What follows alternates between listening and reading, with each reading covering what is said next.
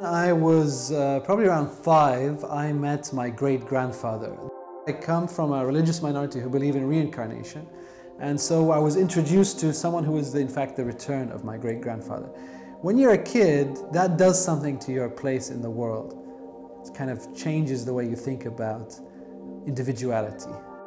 Why perhaps I'm interested in sound?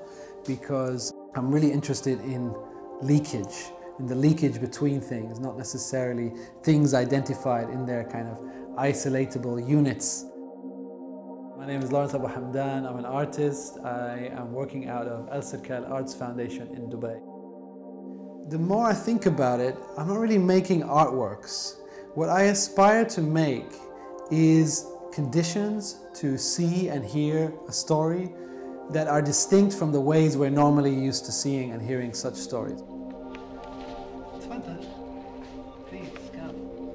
This was the toilet, but we would need much more use of a sound studio than a toilet, so we turned it into a little recording room with this white felt that was excess material.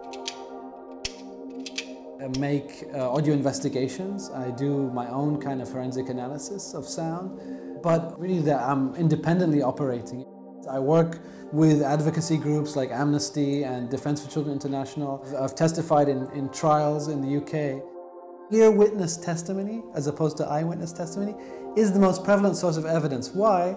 Because sound leaks.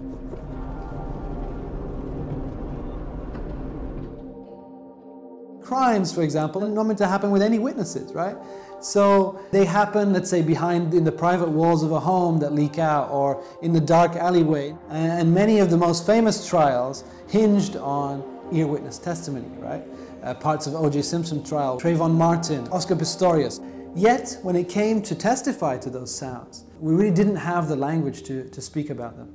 Say a sound is sharp, right, relating to touch, or a sound is bright, relating to vision, but we don't really have a good vocabulary for the description of sound. So in 2018, I began to build my own sound effects library called the Ear Witness Inventory. As it stands now, it's a collection of 96 objects. Some of them are very random.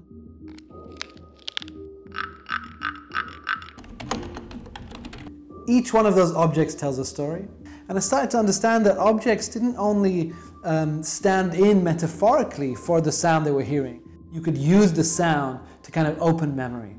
Projects have taken the form of websites or a pair of binoculars in Liverpool city centre. They've been Islamic cassette sermons in Cairo. They've been mouth dioramas. They've been thermographic prints of birthmarks. They've been Instagram pages which allow us for the crowdsourcing of planes, Israeli violations of drones and fighter jets over Lebanon.